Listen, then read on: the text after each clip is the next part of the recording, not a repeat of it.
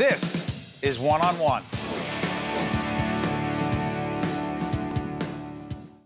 There he is on camera, Greg Herenda. He's the head coach of Fairleigh Dickinson University men's basketball team, and they are called the what? The Knights. The Knights. The Knights. What do you look at you pointing over here? By the way, here it is. It's FDU, and because this is PBS, no disrespect. You got to put it on. It's okay. Patty, could you take this? We cannot plug. We don't plug. We got the plug in, but that's it. We are the FDU Knights in Hackensack and Teaneck campus. You took over 2013. Yes, I did. And you guys went to the dance, the big dance of 64. When? 2016 was the first time. It was my third year. We had the third youngest team in America, and Steve, it kind of came out of nowhere. The previous year, we lost 15 straight basketball games. 15. But we had good players, good young kids. We were changing the culture, and then we won it. And we went to Dayton, Ohio, and played Florida Gulf Coast, and it didn't go well. And we lost our first round, and our goal was to get back. And we just got back in 2019, and we got to Dayton and won a game. And it was his first victory in the school's history in the NCAA Tournament. And here I sit, a very lucky man, a lucky coach. For those who have never experienced the NCAA Tournament other than being fans, and, yes. We're Seton Hall fans. I just need to disclose that. True. I know you know that. And you have a connection to Seton Hall? Yeah, I was an assistant there for 3 years. For the great George Blaney. The legendary George Blaney, and I hired Grant Billmeyer, who's the assistant now for Kevin. That's right. And Bruce Hamburger is my associate head coach. So there's some lineage. There. So here's the thing. For those of us who don't really know, how exciting is it being at the dance? It's more than you think. It is? It's not? No, it's more. It's more than what you think it is. It's more. It's more. Because? Because you work your whole life, and for that moment, and they talk about the one shining moment, and it's not only the team that wins it, it's for every player that participates, and every fan that follows, and every coach that dreams. And you just can't sleep. You can't, because you're in an elite group. And it's just very exciting. It's rewarding. It's exciting. Let's put it in perspective. Sorry for interrupting. 64 teams. How many teams in the country play? Well, it's actually 64 teams plus the first four that are in. So there's 68. Go ahead. And there's just about 366. So it's not easy. They don't hand it to you. No, that's for sure. And especially when I took over the program at Fairleigh Dickinson, it wasn't in the best stead. And it's work. And it's the time that you put in. And the greatest thing, Steve, to be honest with you, that makes it euphoric for a coach is seeing the players enjoy it. Because these kids, man, I've got the greatest kids in the world, and they are so deserving. They work so hard. And when they're happy and their families are happy and our fans and our president, our athletic director, it's a team. And we had a great team this year, and we have a great program, and we have success looking forward as well, I hope. I'm a student of leadership. Yes. Sports and leadership. Connection is? You got to walk the walk. You have to be in there with these guys, and they have to believe.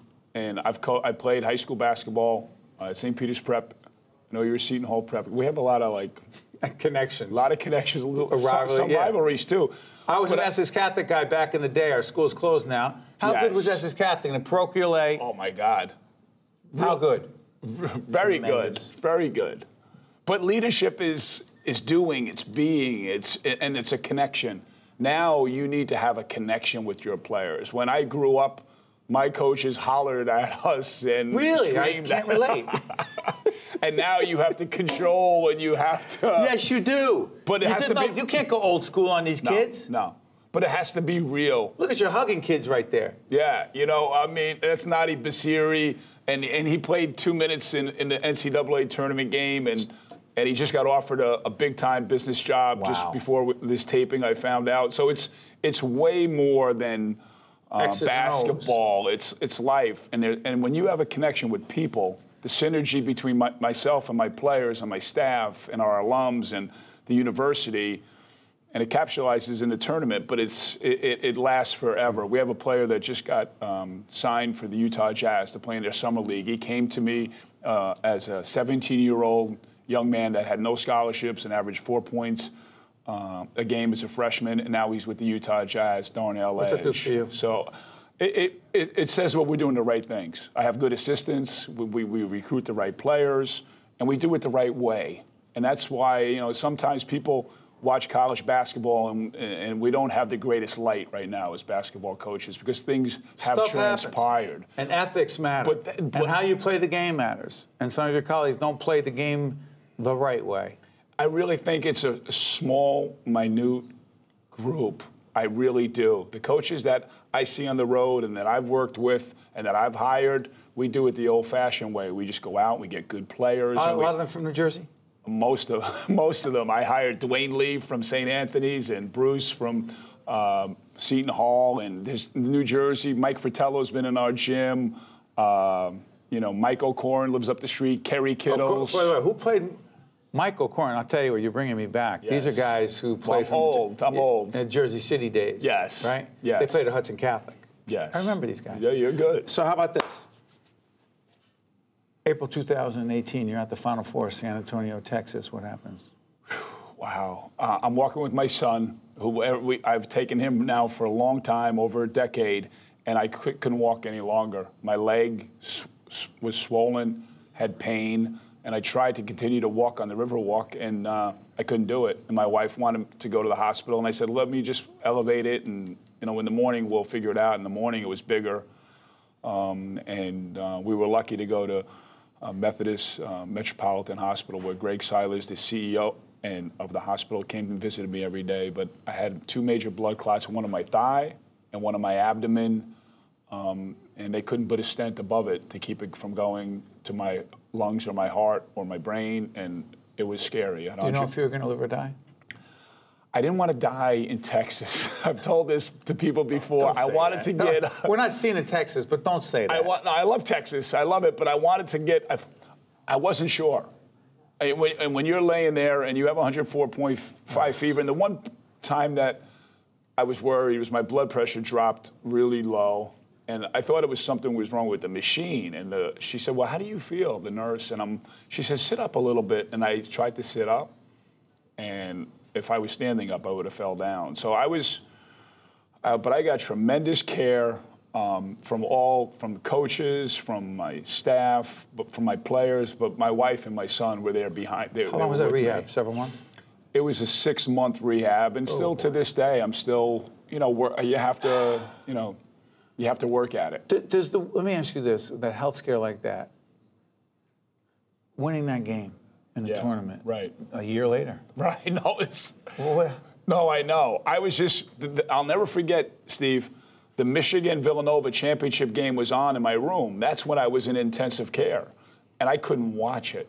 So if you think back, I couldn't even watch a game, and then to the next year to win a game in the tournament that I couldn't watch, there's a guardian angel looking over me, and my mother, it was my best friend, and I was quoted as in my commencement address as saying her famous words were, always ring the doorbell with your elbows. And that's why I brought you a hat. At FDU you did that. I'm sorry, at I stepped on FDU. that. That's okay. What'd she say again? Always ring the doorbell with your elbows. So when I came here today, I brought you that hat. And when I go to the tournament, you've got to bring something in life. There are too many takers and not enough givers. And my mother was a giver, and I try to just be a little bit like her and my dad. And I think it rubs off on my players. Greg Herenda is the head coach at Fairleigh Dickinson University's men's basketball program. Number 1, good health. Number 2, good luck next year. Yes. We're still going to be rooting for the Pirates. I know, man. That's all right. I appreciate it. Steve, thanks for having me. Thank you, my friend. Pleasure. All the best. Pleasure. This is Steve Adubato. That is Greg Herenda. This is One on One. Be right back. One on One with Steve Adubato has been a production of the Caucus Educational Corporation, celebrating over 30 years of broadcast excellence. Funding for this edition of One on One with Steve Adubato has been provided by Investors Bank, the Turl Fund, supporting Right from the Start NJ, the Robert Wood Johnson Foundation, Choose New Jersey, the Port Authority of New York and New Jersey, Community Food Bank of New Jersey, and by University Hospital, Newark, New Jersey. Promotional support provided by ROINJ, And by New Jersey Globe. Transportation provided by Airbrook Limousine, serving the metropolitan New York, New Jersey area.